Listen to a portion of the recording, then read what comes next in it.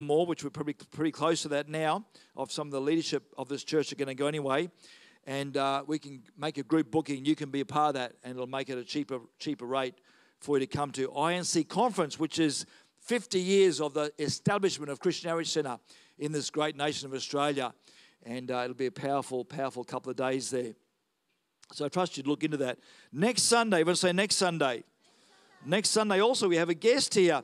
This has happened because I'm in relationship with a church at Toowoomba, and the pastor there has had a woman, come out from America and has been ministering around, and it's Yana Pauls, and she's from the River Church, Tampa Bay, Florida. And she'll be here, Evangelist Yana, and she's been ministering in Toowoomba of recent weeks, and she's available. She's coming to here next Sunday, so she'll be here for the AM service, and we'll do an extra service for 6 p.m. And just powerful woman of God come out from Tampa, Florida, and from the River Church, and she's going to come and minister to us here next Sunday, so don't miss that Sunday morning. Bring some friends, bring some unsaved family. A powerful anointing to see the lost won for Jesus Christ is one of the giftings on her life as she brings us greetings from the River Church, Tampa Bay, Florida. Isn't that exciting? It's so very good to have such a blessedness come around our lives. This morning, really quickly today, if you take your Bibles, who's had a feast already?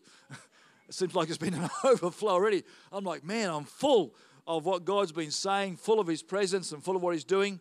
But just quickly this morning, I want to just share a couple of more thoughts, building on the last time I was here ministering, a couple of thoughts to us today to bring thoughts about the God kind of life. Everyone say the God kind of life.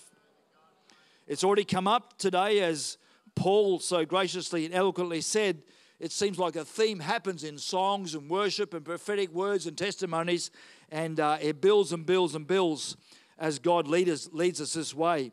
I'm just going to turn quickly as I lead into this. We'll come to our main text in a moment. I want to start with this verse, Romans chapter 1. Romans 1 verses 16 and 17. And it says this in the TPT translation. It says Romans 1 verses 16 and 17. It says, I refuse to be ashamed of the wonderful message of God's liberating power unleashed in us through Christ. For I am thrilled to preach that everyone who believes is saved. The Jew first and then people everywhere. Praise the Lord. Hallelujah. Isn't that good news? So everybody's included today. Those here in the building, those online today, we welcome you also. Trust you enjoying the service this morning. It's for everybody everywhere. It says verse 17, this gospel unveils a continual revelation of God's righteousness, or God setting things right, a perfect righteousness given to us when we believe. It moves us from receiving life, everyone say life, life through faith, to the power of living by faith. Hallelujah. This is what the scripture means when it says we are right with God through life-giving faith. And my focal point this morning, this verse, is that thank God we are saved through faith. Amen. So it's the faith of the knowledge of God's word that brings us to the place of salvation. Paul talked about it, receiving Christ. If he was to leave the planet, he knows that he's good to go. But you know what? There's a power of living by faith. And I want the church, Harvest Point Church family, not to just have a ticket, as Paul so eloquently said before, to heaven if something goes amiss or it's time to go. But we want to have a people who know the victory of a faith life in Jesus Christ, what it means to the power of living by faith. And I spoke about this in Kununurra last Sunday, and that is that across the globe, in a sense, sometimes there's been a shift away from a life of faith to a life of process, or a life of doing, sequences of learning, so to speak. Processes. And processes are okay, but when they replace faith or the power of living by faith, we've put the wrong horse before the cart, if that makes sense today. And so I want to focus Harvest Point Church on, it's like this internal combustion that's on the inside of us that causes an energy to come, and it's not our own energy. We're talking about the very life of Christ today, which comes and is deposited on the inside of us. So there's a verse here, I'll read it to you, another verse, John 6:63 speaks this word. It says in brief, his words are spirit, pneuma, and they are life. Hallelujah. Someone say, his words are life to me today. The TPT translation says this, the Holy Spirit is the one who gives life. That which is of the natural realm is of no help. Did you hear me? You know what? Most times we sometimes can get caught up and we live our whole life impacted and led by the natural realm.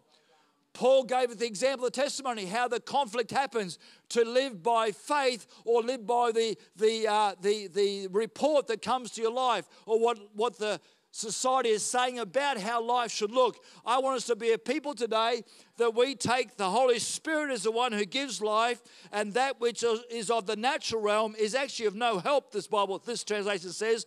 Jesus said, the words that I speak to you, they are spirit and they are life. Hallelujah.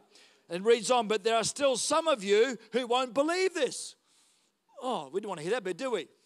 But who knows, that's a challenge. And my heart today is to bring everybody, sweep you all up and say, we're going to be on the journey today, we continue this way, to be a people who live by the Spirit and who operate in the life of God. Hallelujah. To live a victorious life to the glory of Jesus Christ. In the Son is life. Amen. Hallelujah. And so I want to come back to these other verses here in 1 John chapter 5 and verse 11. It says this in the Amplified Classic, and this is the testimony, the evidence that God gave us eternal life, and this life is in his Son. He who possesses the Son has that life. Has this life. In other words, you know what I heard a preacher once say, it's like controlled substance, this life. You can't get it just anywhere. The verse before I read to you says that the things of the natural or earthly realm really are no particular use when it comes to this life. It's a controlled substance, and you get it from one source through relationship with the Lord Jesus Christ, hallelujah, and the power of the Holy Ghost to your life. And it reads on, he who does not possess the Son of God does not have that life or this life. The TPT says this is a true testimony that God has given us eternal life. And this life, someone say this life, has its source in his Son. Whoever has the Son has eternal life. Whoever does not have the Son does not possess life. Whoa, hallelujah. And you know what, today, if you're here this morning and you've never received Jesus Christ or possessed, as the word says, the Son of God, you can receive him today, amen? No one is exempt this morning. This is open invitation to everybody to receive the Son of the living God and partake of his life, hallelujah. And it brings life. I read a translation a little while ago. The Fenton translation says this, and this is the evidence that God has granted to us life. And the same life that exists in his Son. Who's the Son? Someone shout it out. Jesus. The possessor of the Son, Jesus, possesses that life. Whoever does not possess the Son of God does not possess that life. The word life here, and it's incorporated in the word called eternal life, is the word Zoe. The Greek word Zoe, which means life. It's spiritual life. It's the same life that's in God. Isn't this wonderful? And I don't know, but for me, it's like, I don't know whether I've got a small mind or little brain at times, but this is hard to comprehend. When you think about God Almighty, the creator of the universe, the God who put the whole thing together, who created you and I, the life that God carried, that he put, we see, no one has actually seen God, but we said when we see the Son, his Son Jesus, we've seen the Father, and the same life that was in God, God life, is in the Son, Jesus Christ, and we see the Son, we see the life that he carried is now the same life that is in you and I as born again men and women of God. So I'm building this picture again this morning because we've got to break off the limitations and the constrictions that want to stop us. I'm talking to Pastor Mark too, that want to limit us from seeing the plan and the power and the enormity of what God can do through the life of any believer today who will become aware of the life of God. Amen? Hallelujah. I'm talking about, I spoke to a pastor this week as he was facing a calamity within the life of his church members there. And we're talking about the possibilities or the scenarios of this or that. And I said, you know what? As I study the life of Jesus Christ, everywhere Jesus went, he was never promoting death. He was never acknowledging or agreeing with sickness or disease.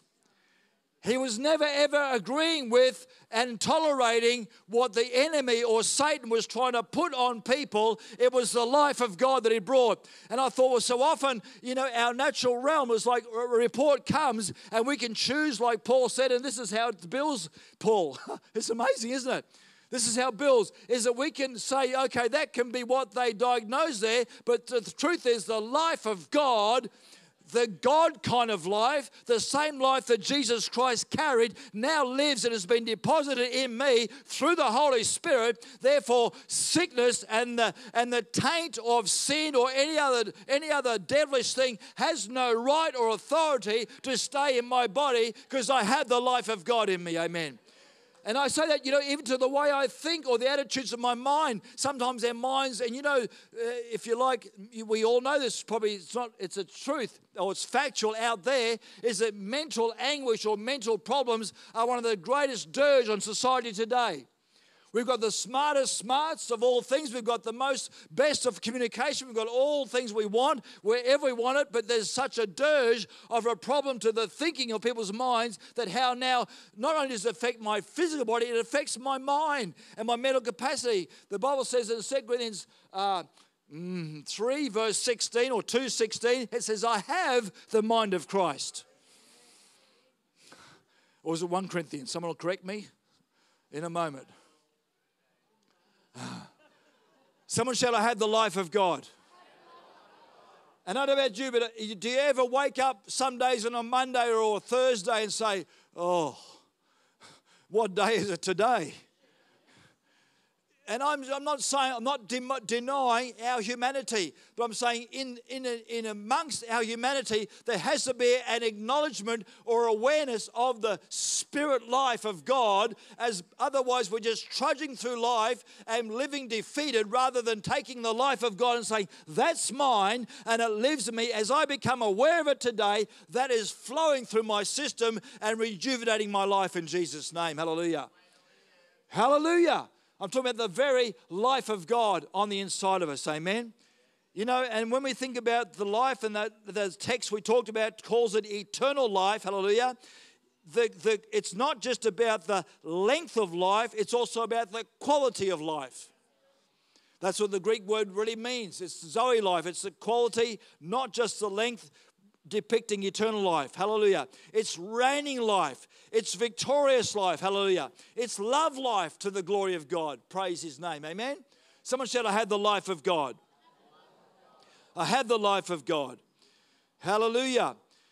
There's an injection of life into us, amen, and it goes on forever. Barclay says not simply life that goes on forever, it is the injection into this time realm, something from God realm. It's the very life of God. It's spiritual substance, and it comes into your spirit and joins to your spirit. 1 Corinthians 6:17 says that the one who joins himself to the Lord is mingled into one spirit with him. Hallelujah. Woo! Someone said, I have the life of God. Look, we're running out of time today. Let me just go to a story quickly.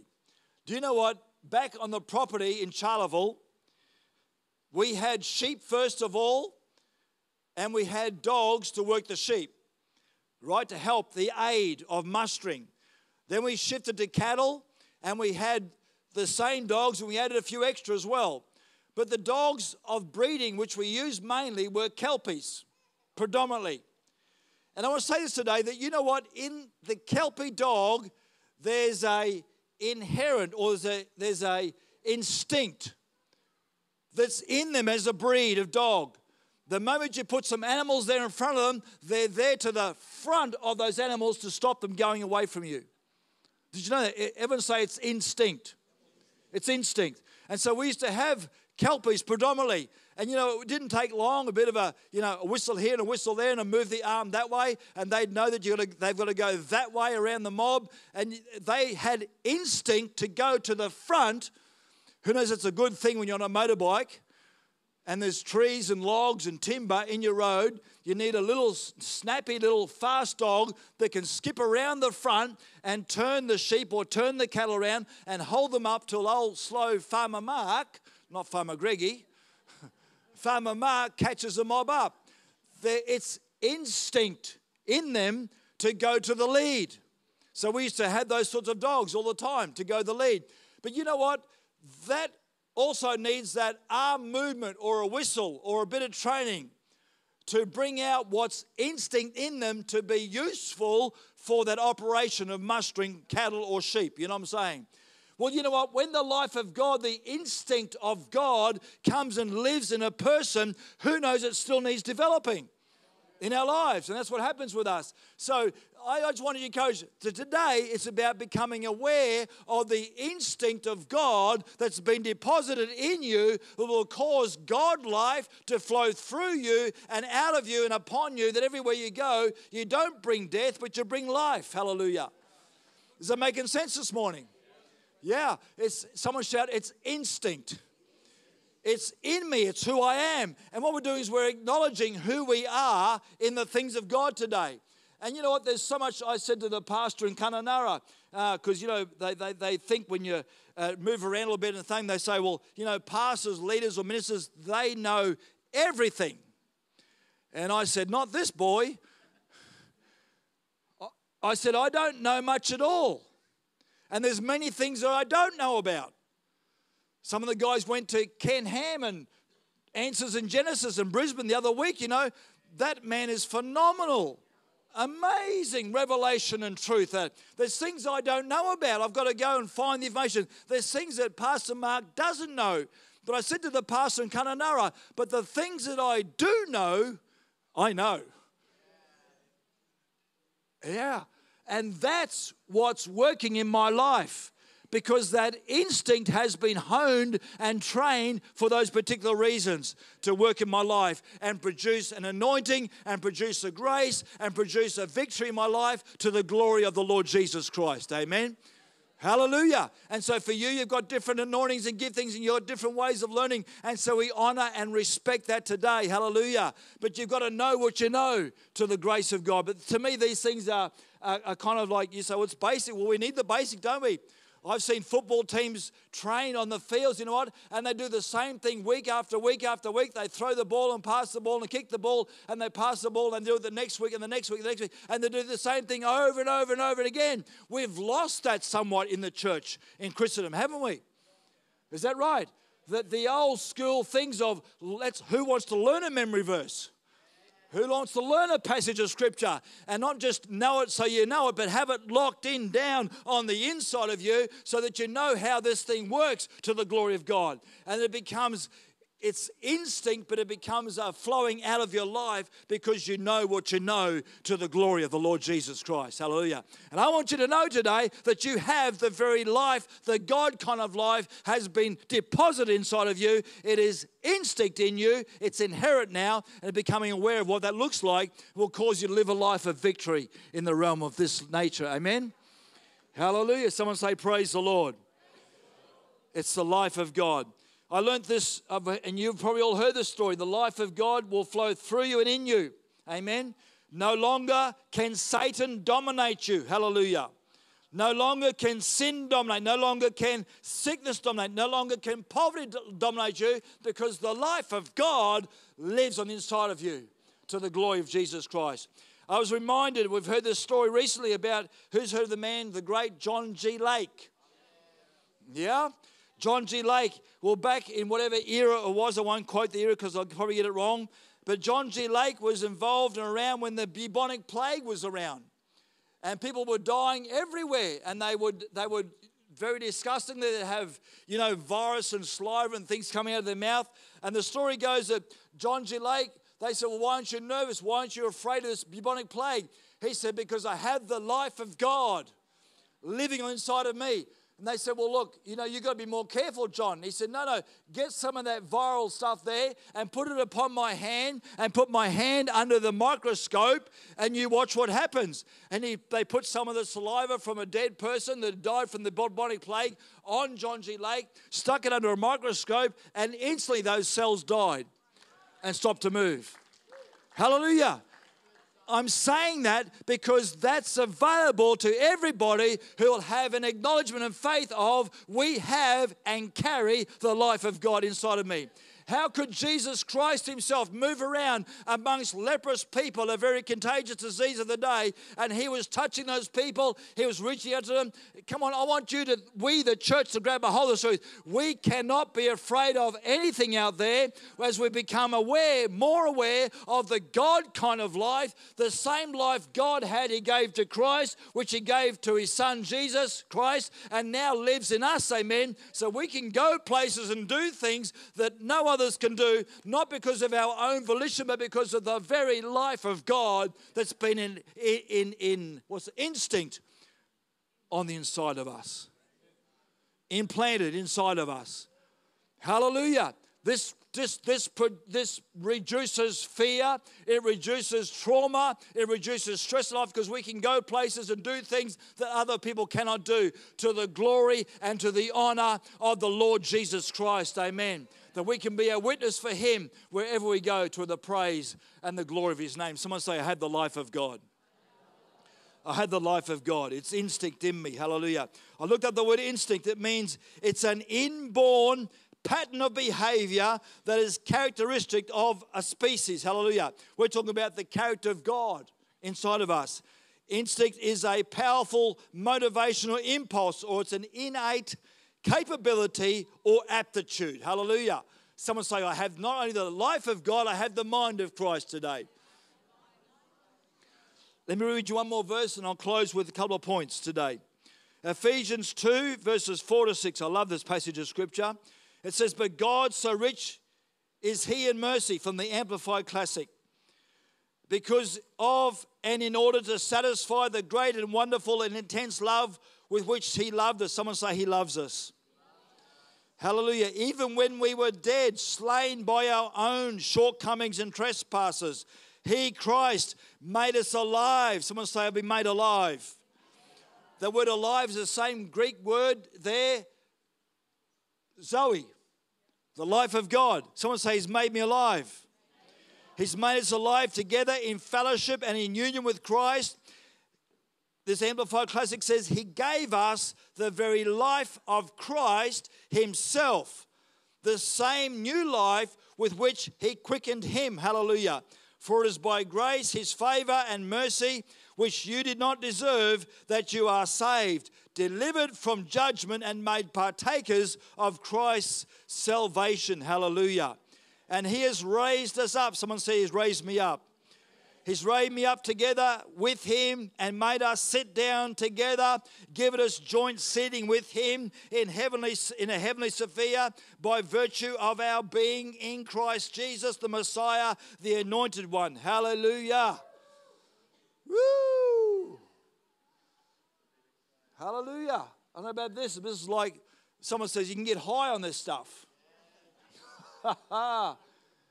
I don't say that to be crude or rude, but you know what I'm saying? It's like it produces something of which we sung about today, the joy of the Lord. It does something on the inside of you, amen, to realize it's a reigning in life, amen. Someone say it's a royal life. It's an overcoming life, hallelujah.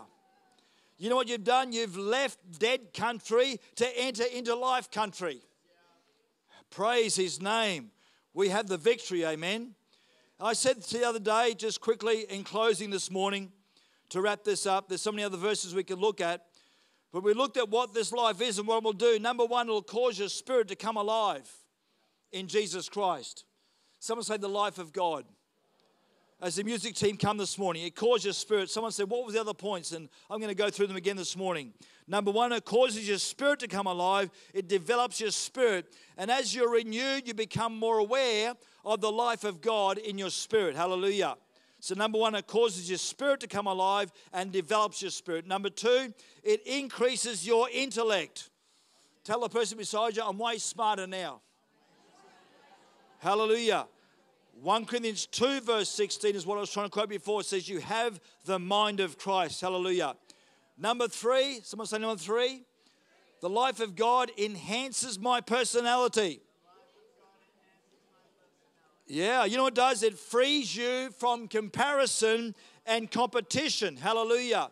With other people. Someone say, I'm free of comparison and competition with other people. You know, that's easy to say. It's harder to live it on Tuesday. Have you found that sometimes? You know what I'm saying? You look at somebody else and you go, oh man, they're amazing, aren't they? Or I wish that person could be my friend. Yeah. Someone say it enhances your personality. It frees me from comparison and competition. I wrote this down. I said it last time. Some people are self-conscious. Some people, sadly, are too devil-conscious. Some people are people-conscious. And some are, sadly, unconscious. But we need to be God-conscious. Someone say, I'm God-conscious today. Hallelujah. Praise His name. And lastly, number four. Someone said, what's the fourth one? I hope those people are here today. Number four, you may be watching online. Number four, it quickens my mortal body. The life of God quickens and makes alive my mortal body. It's like life also flows in my bones, in my organs, in my flesh and my cells. We can see from that farmer, Pastor Greggy, hallelujah, you can see the transformation that's happening as the life of God is quickening and making alive his mortal body. And you know what? With all seriousness and with all compassion today, my heart reaches out to every person here today in this room or those watching online who are or have been struggling with physical issues. I take this word today with grace. I take it with respect. I hold it with honor today and say, by the power of the living God, I perceive today that the life of God is touching and quickening your mortal body in Jesus' name. Paul testified this morning of the quickening power of the life of God to turn a report around. Hallelujah. Come on, I'm talking to people with pain today, anguish in their body or their bones or muscles or even in your soul today. I'm talking about the very life of God today will quicken and make you alive in Jesus' name. Someone say, it's making me alive today. It's driving out sickness and disease. I have the life of God on the inside of me. Someone say it together. I have the life of God on the inside of me. As we stand this morning, let's stand to our feet today. Hallelujah. Would you like to stand with me this morning? Someone say it again. I have the life of God living on the inside of me.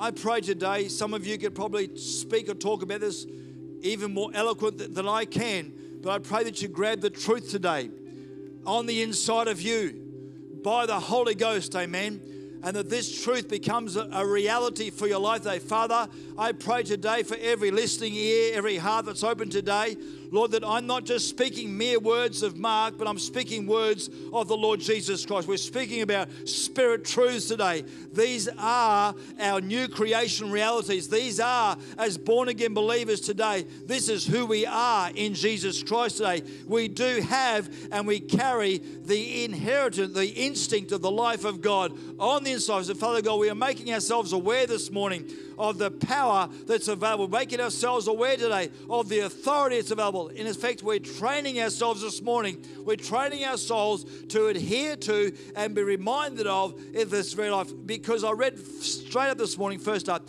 that this life is lived by faith. Amen. It's lived by faith in the Son of God, who loved us and He gave Himself for us. Father, I thank You for an overcoming church today. I thank You for a victorious people today. I thank You, Lord, for people today who are alive today with the very life of God on the inside of them this day in Jesus' wonderful name. With every head bowed, every eye closed this morning. Just hold on. Every head bowed, every eye closed. Perhaps you're here and watching online today and you've never ever received Jesus Christ. You've never acknowledged His Lordship.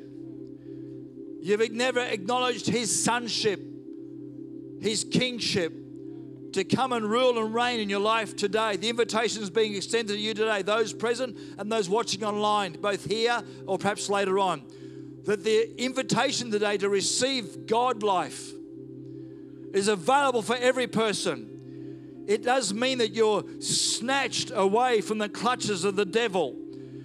You're snatched away from the pitfall of being forever separated from the living God, loving God today. The invitation's given to all mankind. They receive Him and receive His life. Receive His forgiveness as you turn your heart, you turn your attention towards the living God and say, Lord, thank you for your forgiveness this morning.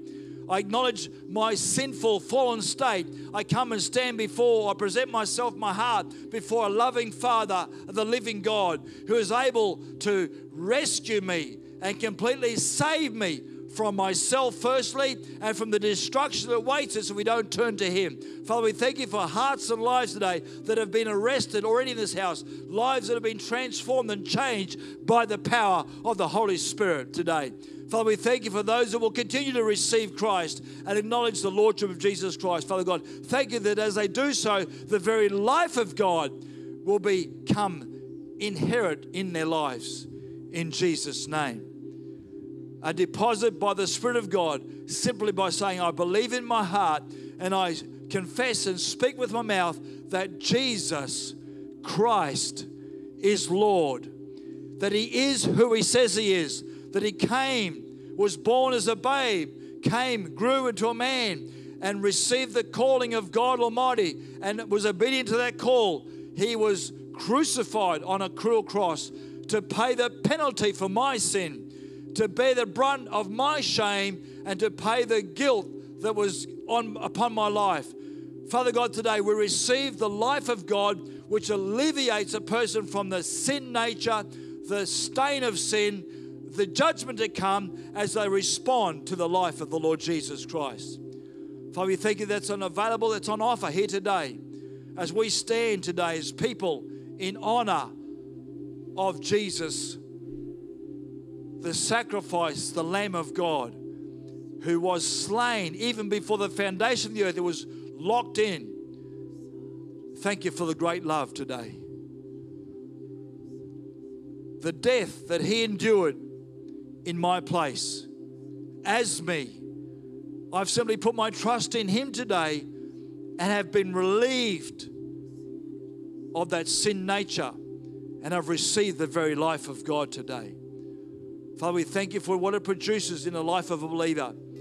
I'm just wondering if there's someone here this morning in this gathering. You say, Pastor Mark, I've never acknowledged God in this way. I've never received of His Son, Jesus Christ.